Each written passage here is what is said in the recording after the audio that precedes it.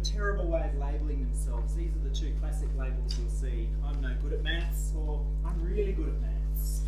And to these student-attached labels, we have a great way of attaching our own labels onto them. Low ability, high ability. And we do things to reinforce these labels. Okay, classic things, I'm teaching the dumb class, I'm teaching the top class. These labels are very, very strong.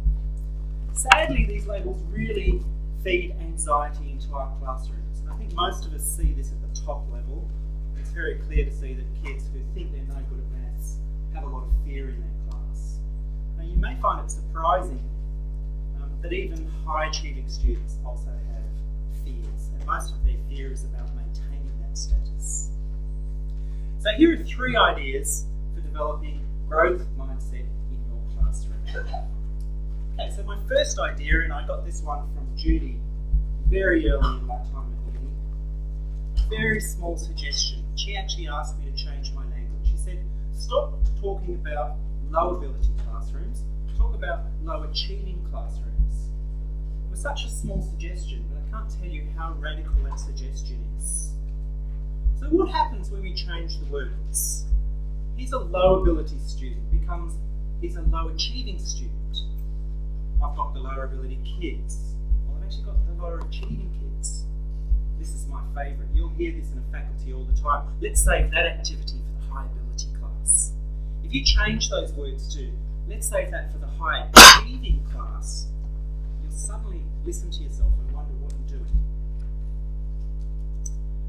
Okay, so why does it make a difference? It makes a huge difference. If you describe a student as low ability, you're basically saying the student is the problem.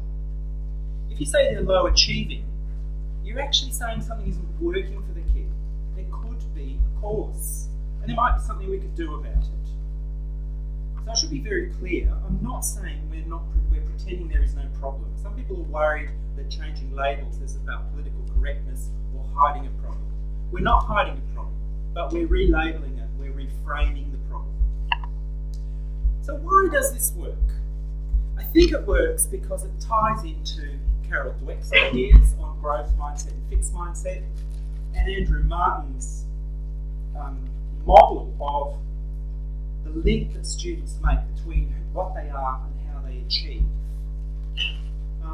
So here is a very simple model of what I think goes on in most students' minds.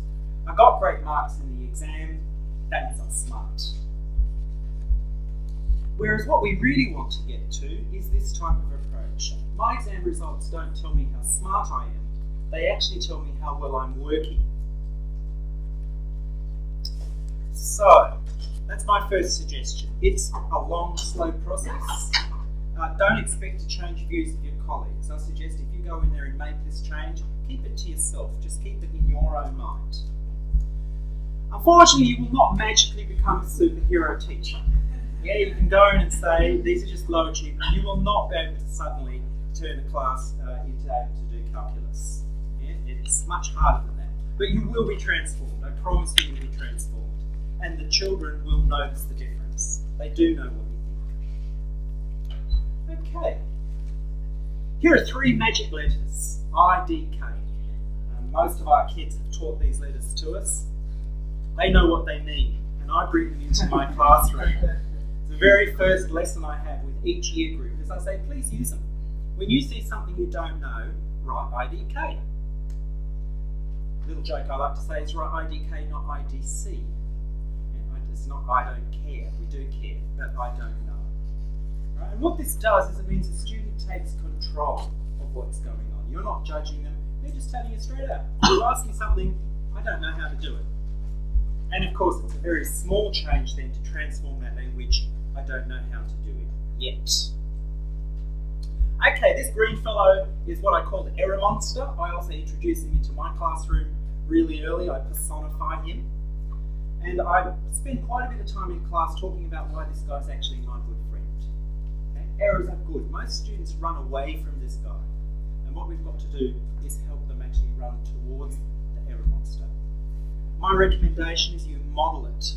Many teachers are afraid when they make errors in class. I suggest you do the opposite. Actually laugh at them. observe your errors and don't hide them from the class, share them with the class. Talk about how you detect and manage them. Okay, here is a few strategies that I've found help in my class. But before I say that, we can talk about growth mindset as much as we like, but the sad fact is, what our students, parents and our employers value the most is the final mark. So you've got to be realistic about this. We can talk about growth, but it is ultimately outcomes at the end of stage 6 that are going to count. So you might think, what can I do with a stage 6 task? So here is a snapshot of a stage 6 task. It's pretty brutal. The student is going to look at that mark on the right hand side. What percentage did I get? This is actually from a very recent task. And one thing I love to do when I get a mark like this is find the 91% inside the 76 and mark it on the paper, write 91%. So this student has actually done a terrific job in this. They have fully mastered the topic. And so I'm going to put that on there and I give them direct feedback on it. And I also give them feedback on how their mark compares to their mark in year 10. And for this student, it is a truly spectacular improvement. So you can modify even summative assessment tasks that are given to you by your head teacher to do. Use the EAS language, effort, attitude and strategy. So whenever you talk with students about their results, don't just say good or well done, talk about the specific things. What was their effort like? What was their attitude like? What was their strategy like? It helps you get a more analytical view of it. You can change your own assessments in your class. I work very hard in my class to get away from scores and numbers on assessment, internal assessment tasks.